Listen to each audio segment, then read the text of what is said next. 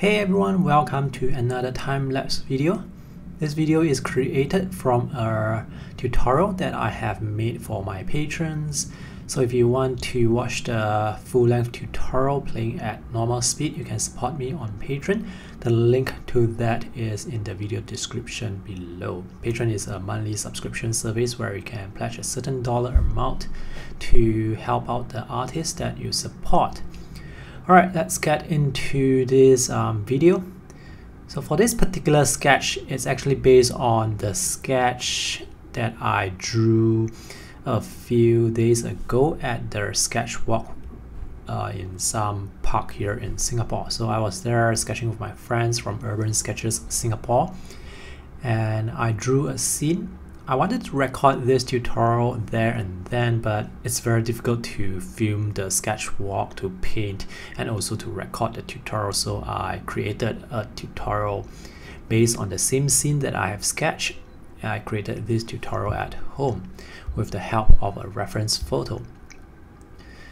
One thing about reference photo is my camera lens is not able to capture the whole scene, so parts of the scene is actually cropped off, but for reference purposes it's still enough.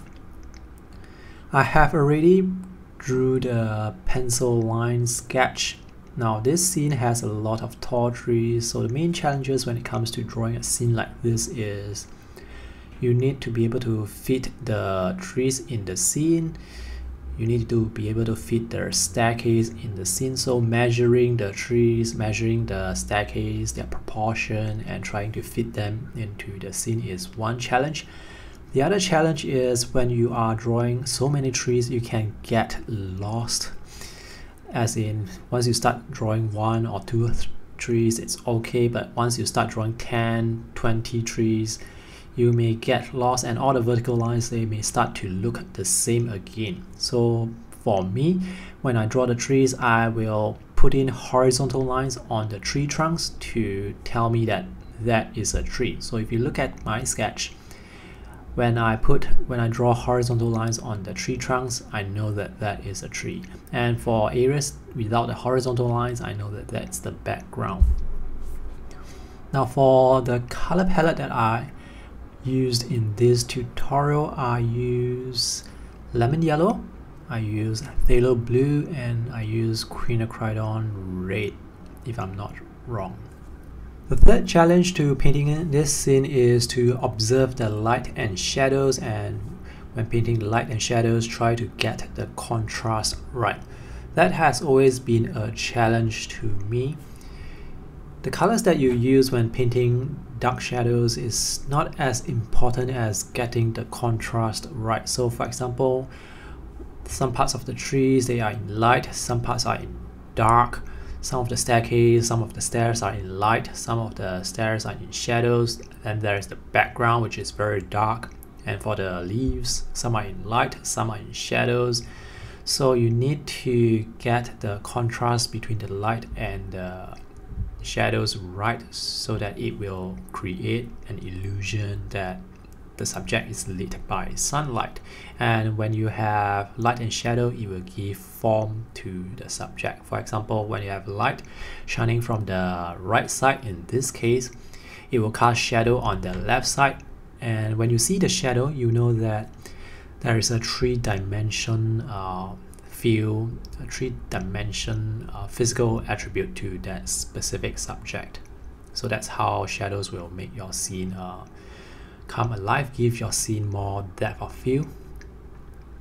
Here I'm painting the stairs with quinacridone red. I'm just quickly dabbling some red onto the sides. And for the tree trunks, I'm using French ultramarine and burnt sienna. This is a transparent mixture that you can overlay, you can glaze onto other washes that you have already painted, but make sure that those washes are dry. If not, the colors are going to blend together, and once the colors if you mix the colors wet on wet, in this particular case, the colors are going to blend together and it may look muddy. But why I'm using the shadows in this way is because I want to glaze over the existing colors so that at least some of the colors beneath will still shine through.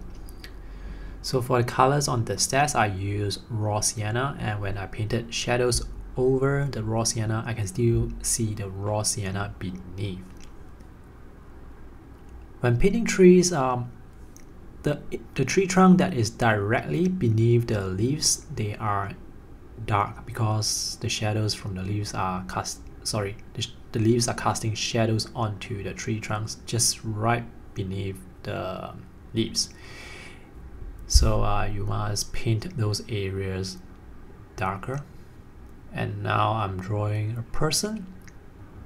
This person is cropped off because I am drawing this flight of stairs from the bottom of the stairs, and from my angle that person is cropped off. I have a reference photo for this, but there is no person standing there, but I know that the person is cropped off because I saw some people walking on the stairs and they look like that.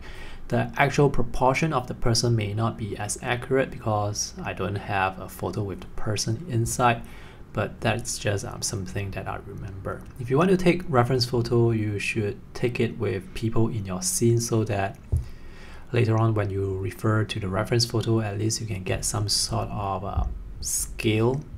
You can get a sense of scale. Alright, so let's take a closer look at this sketch. For the leaves, well, this is a coconut tree. I think this is a coconut tree or a palm tree. So the leaves, they should have very distinct shapes. When you look at a tree like this, you should be able to tell based on the shapes of the leaves what kind of tree it is. That is actually the most important thing about drawing trees. But if the trees are in the background, they're all jumbled together, then it's okay not to have a distinct shape. They are all going to be merged together into one big shape. But if the trees, they are standing alone, then try to get the shape of the tree right. So these are the tree trunks that I talked about. Some are in light, some are in shadow. So for the parts that are in light, I just glaze over with some light raw sienna. So that's all for today's video. I hope you have enjoyed it. If you want to watch the full-length tutorial, you can support me on Patreon. I put out a few videos on Patreon each month. And if you want to practice on this particular scene, you can check out the reference photo. The link is in the video description below. Alright, thank you guys for watching. See you in the next video. Bye.